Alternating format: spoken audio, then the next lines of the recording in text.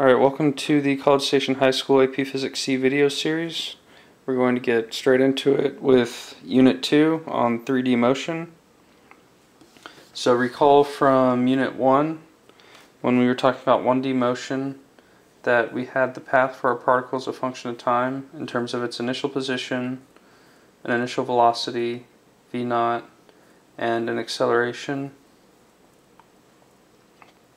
Well, in 3 dimensions, the good news is that we just get 3 functions, one in each direction, and all of them are independent of one another. And so when we add the vectors for the position, velocity, and acceleration, we just get 3 equations, one for x, one for y, and one for t. So recall also that the velocity for 1 dimension was just the derivative of the scalar x. So here, the velocity vector is going to be the time derivative of the position vector. So I'm going to write that r dot. So this is notation for time derivative. And in terms of the components, we get the derivative of x in the x direction, derivative of y in the y direction, and the derivative of z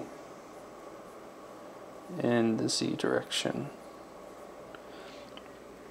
And these unit vectors are all constant. They're the same everywhere in space. They don't change with time, so we don't have to worry about their derivatives at all.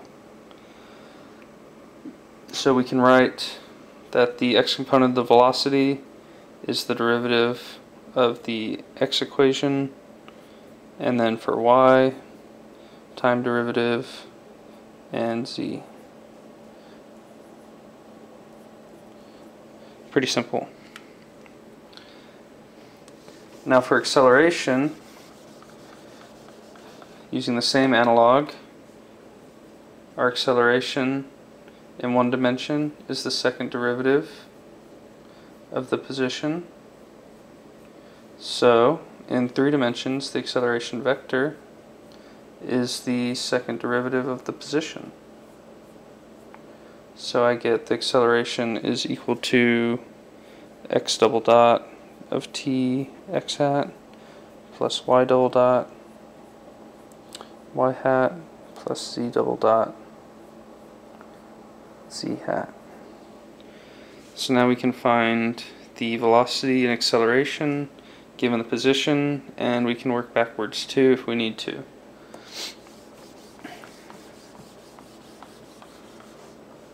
So where we had the scalar equation for the position in 1 dimension that we started with,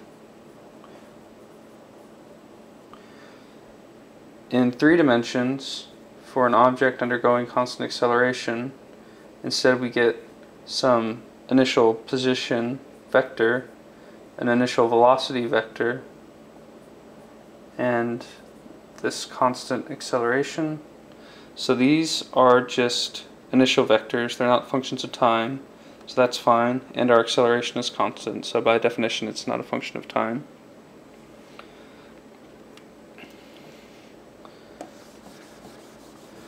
So with that in mind, we can start solving problems. Let me pull one up.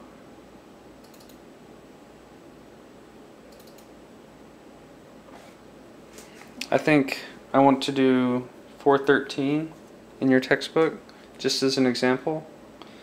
It gives me the position vector, r as a function of time, as 2t cubed minus 5t x hat, and then 6 minus 7t to the 4th y hat. And it wants to know the position, velocity, and acceleration at time equals 2 seconds, and then an angle. So let's handle ABC first for the values. A is just the value of r at 2 seconds. So look this up in the text if you want to follow along. And so all I have to do is plug in 2 for t.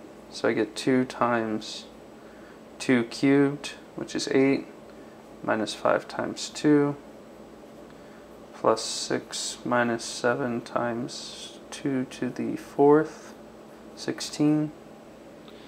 And that gives me the position, easy enough. Alright, moving on to the velocity. We don't have the velocity vector yet, but we have the position, so we can just take the derivative. So this would be the derivative of the x component, and it just applies to the two components separately, just like it did before when we were taking the derivative of the position vector. And so this is just the derivative of a polynomial. We all know what the derivative rules are for polynomials.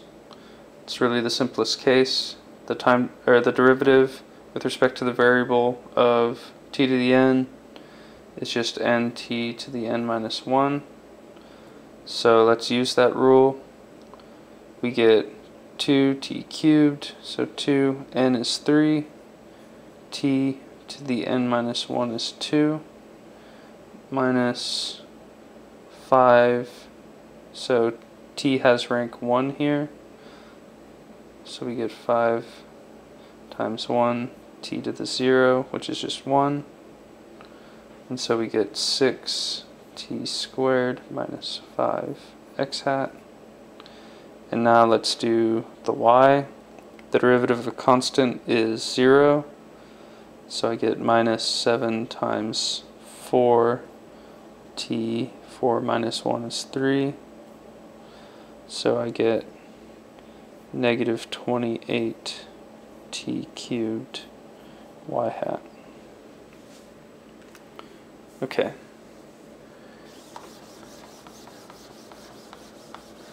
But the question asks me what the value of v is at 2. So this will be, let's see if I can remember, 6 2 squared minus 5 x hat plus negative 28 times t cubed y hat. So whatever these numbers are, you get like this will be useful later, so we're going to have to calculate it anyway. 6 times 4 is 24, minus 5 is 19, and then 28 times 8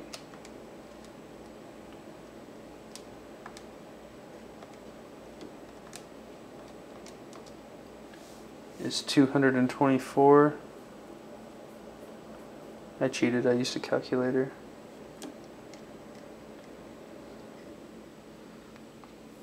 Alright, so we'll save that. C wants the acceleration. It's the derivative of the velocity, a vector. So we have that here. Remember, this is t squared, and this is t cubed. And so we get 6 times 2 is 12, t, 2 minus 1 is 1, derivative constant is 0, so that's our x, plus negative 28 times 3 times t squared y. And so our a of 2 is 24x plus negative 28 times 3 times 4 y. Whatever that number is. Okay, I'm going to keep this because we're using it for the next part. Part D wants to know what is the angle between the positive direction of the x-axis and a line tangent to the particle's path at t equals 0. So we want a line tangent to the path r of t at t equals 2 seconds. Well, the vector tangent to r of t is just its derivative, and we already know what its derivative is. It's the velocity. So the vector tangent to r of t at t equals 2 seconds is going to be the velocity at t equals 2 seconds. So we have this vector v of 2 equals 19x minus 224y. This is tangent to r of t at t equals 2 seconds. So all we need to do is find the angle of this vector with respect to the positive x-axis, and we have our solution. So a little note on finding the angles of vectors. The first thing is that I like to write arctan of x rather than this, which is probably what you see on your calculator, because to me this looks like 1 over tangent of x and not the inverse tangent of x. So this is pretty clear when you're just like speed reading your notes or something. And the second is that the calculator doesn't deal very well with the sign of the argument. So this is what I mean by that. For example, if I have arctangent of -1, so the argument is negative, I could either have the x negative and the y positive, so my vector is somewhere here in the second quadrant, or I could have my vector be somewhere here in the fourth quadrant where the x is positive and the y is negative, and the calculator doesn't know the difference, and so this is ambiguous. The same trouble is had if we have a positive arctangent. So let me see. It can mistake it for somewhere in the first quadrant or somewhere in the third quadrant, because this would be a negative number divided by a negative number, which would result in a positive argument. So what you want to do when finding an angle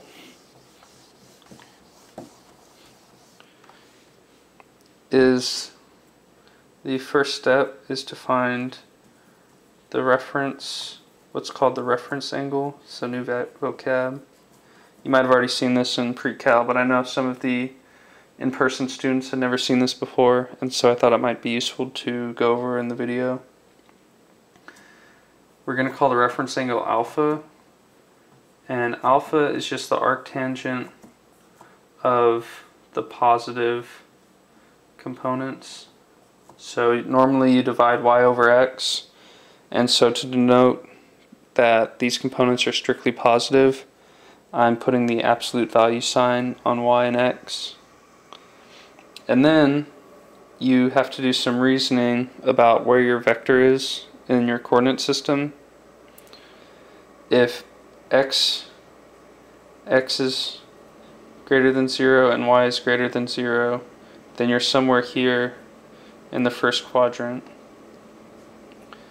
X less than 0, y greater than 0 puts you in the second quadrant. So we got 1, 2. If they're both less than 0, you're over here in 3.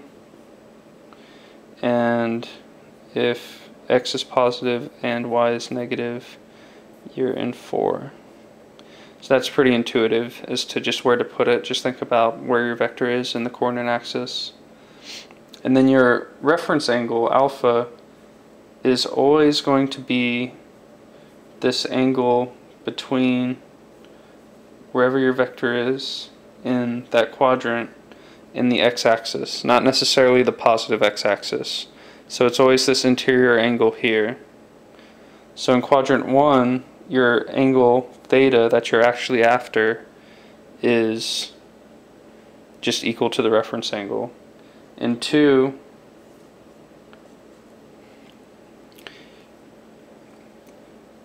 you travel pi less alpha. So you go 180 degrees, but then have to subtract alpha. So theta is pi minus alpha. And 3, similarly to 2, you travel 180, so pi, and then add alpha. So this is pi plus alpha. And then in quadrant 4, theta is 2 pi, so the whole circle, less alpha. So 2 pi minus alpha. So first step, find your reference angle using only the positive components, y and x. And then step 2, use the formula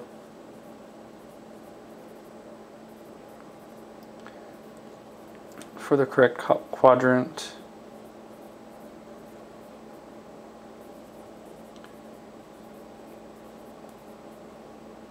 To give you theta.